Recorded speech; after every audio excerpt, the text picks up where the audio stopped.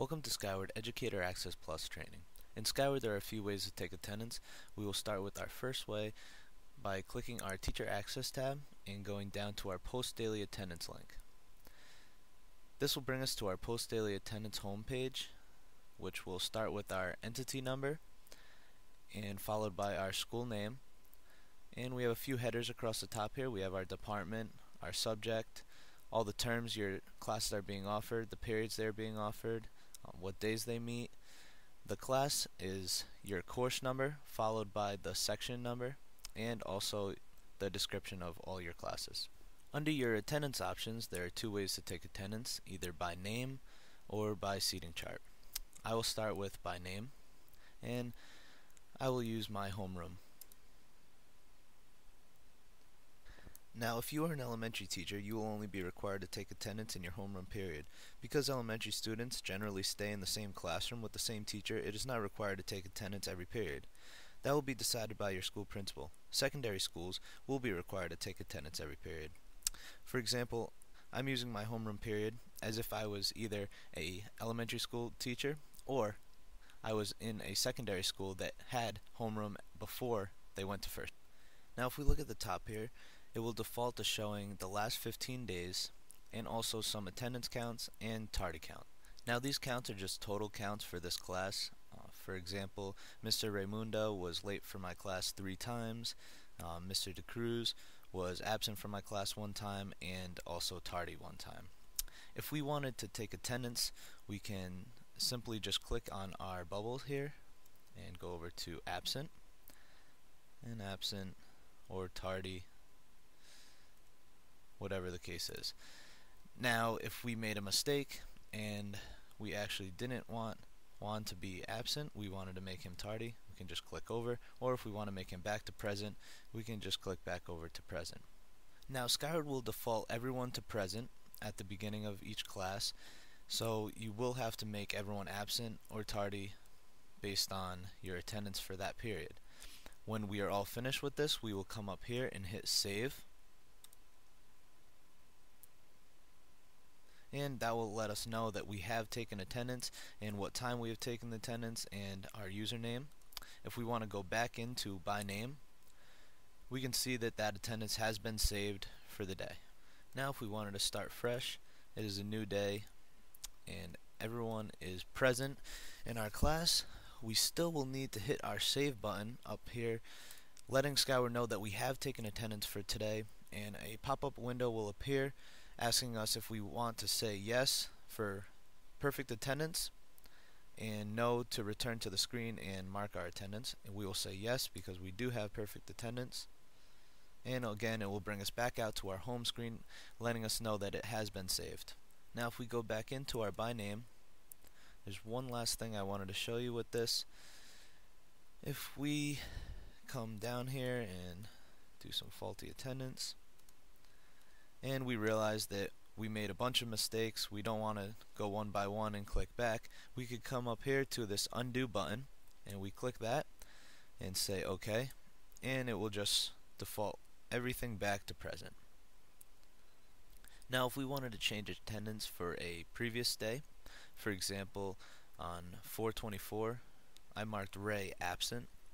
If I wanted to say that Ray was actually tardy that day, I can simply just click in the box and go up here. It is marked as absent. I'll just change that to tardy, hit save, and now that code will be changed. If I wanted to completely take someone out, I can do the same thing.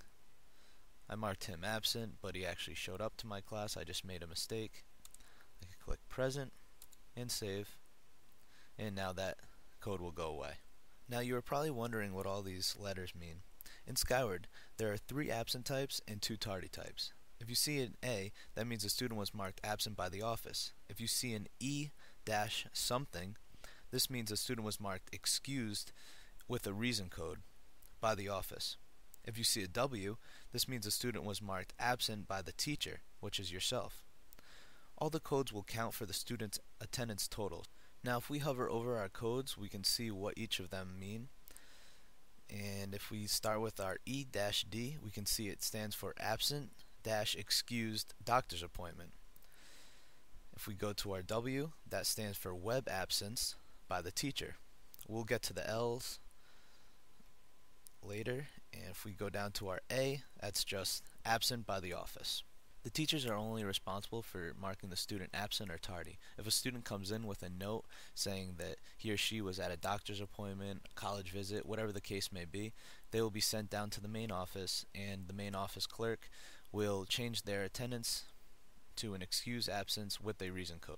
In Skyward, teachers are not allowed to edit office attendance marks. If we click on the A, we can see that we are not allowed to edit this mark.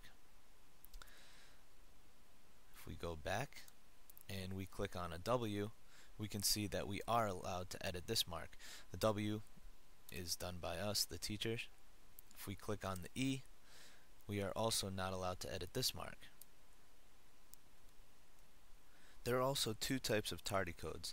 Elementary schools will only use the T, however secondary schools will use the T and the L code. If you see a T, that was marked by the office. That means the student was tardy for the day. They came into the main office, received a late slip, and then came to your class. If you see an L, that was marked by you, the teacher. An L means the student was late for class, not that they were tardy for the day, but that they came into class after the bell. Whether they were messing around in the hallway, whatever the case may be, they did not have a pass, and you may want to record this data for future reference. Again, the L code will not be used by elementary schools because the students primarily stay in the same classroom and they don't have locker time or transition time. If they are tardy to school, they will be marked a T by the main office. For the most part, you should see a lot of W's and L's. The only way you would see an A is if you were out for the day and a substitute teacher came in. Because they will not have access to your Skyward login, they will have to take attendance on paper and send it down to the main office. That will be recorded with an A.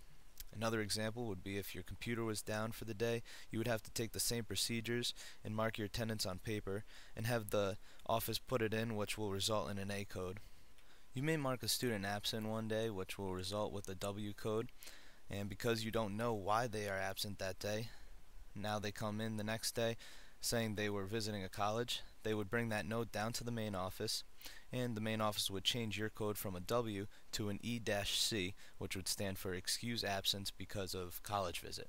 Now we can move over to our upper left hand corner here where we see our alert legend. Our alert legend brings us back to our tutorial on our My Students link, which talked about our alerts, which is our critical alerts. Maybe the student has a critical alert, we could click it, see he has a peanut allergy, or our student indicators, which could be 504 plan, for example, or an LEP, and just show some basic details. Our alert legend, if we click on that, it will show what each of these colors represent, because I may not know what the orange code is. If I click on my alert legend, I could see, oh, that's a critical alert information, or my 504, oh, he's in blue, that's my 504. So that's right next to our alert legend. You could see the show today's attendance for all periods. If we click that, this will just change our display here, and it will show us all 8 periods of the day, and this will just display all of the students' attendance for that day. So say I'm period 3, and I could see if the student was absent period 1 and 2, or whatever the case may be.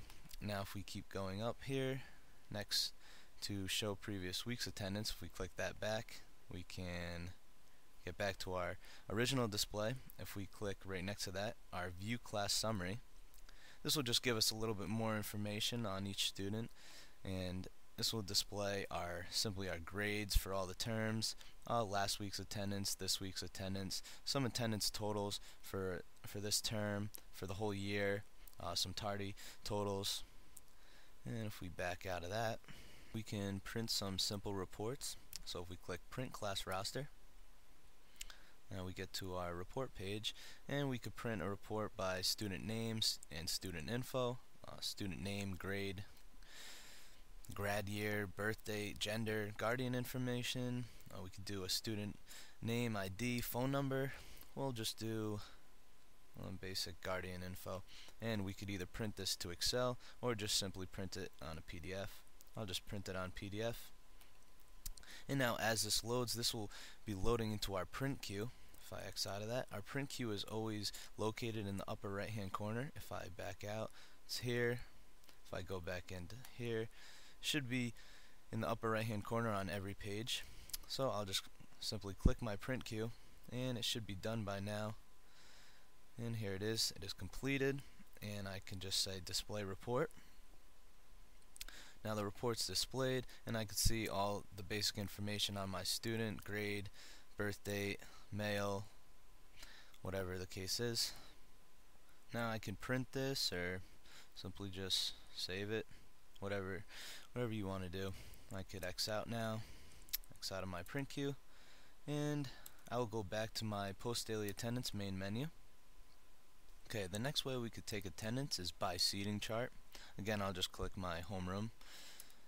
So I'll go into by seating chart, and by seating chart you could just see all the students displayed, and it's very simple. You can just pretty much do exactly the same thing. Hit the drop down, go to absent or tardy. You have your alerts here with your alert legend up top. You can show pictures of the students. You could print a friendly listing. We'll just list them in order instead of like by boxes. If you want, make a couple more marks and just simply save that, and it'll take you back out to your main menu. Now if we wanted to change the order of the seats, we can just say assign seats, and I want to switch Mr. Clark up front, and you can just hit the select button, and the menu to swap them will come up. Again, I'll do it select. You can unselect them if you don't want to select that student. Say we want to select him. We go over here and back to the swap, and we can just hit save and go back into our by seating chart, and all of those changes are now Mr. Clark's in the front, and they're now saved. If we go back, now we're back to our main menu. And that just about wraps up the post daily attendance link. If we click on our teacher access tab and go down to our my classes, pretty much displays the same layout as the post daily attendance link. So if we come over here now, we have the class options, and again I'll just stick with my homeroom. I'll click class options, and now this will just list all of our class roster in ascending order by last name. We'll list our first name, our grades, some alerts, student indicators, some attendance totals, some tardy totals, some disciplines, some test scores, and recommendations. Now if we wanted to go to the next class, we could just hit next or previous. Oops. We'll stick with our homeroom class, and again our alert legend. If we start at the top here, we see the attendance link. If we click that, that will actually bring us right back to our post daily attendance, and we've already discussed that, so we will back out. And our next one is our discipline. If we click our discipline, we could actually add discipline right from this page. If we want to click for Ray, for example, and we'll select, and we want to make sure it's him, we say add, and now we could select our school, what type of offense it was, maybe it was fighting, the location, the bus, what date, the time it started, and we may want to type in a little comment and notify the parent. We could hit save. I won't do it for right now, and that would save his record. If we back out of that, back to our main menu, you can see a few other options that I really won't get into detail with message center, report card posting, athletic eligibility, food services, some test scores, some busing information, some basic reports that will actually be in the next training, and some assigned textbooks, online assignment templates. There's really a lot of things that you could do with the Skyward EA Plus that just take some time to click around and get accustomed to them. And that just about wraps up this training. So thank you for watching the Skyward EA Plus teacher module training.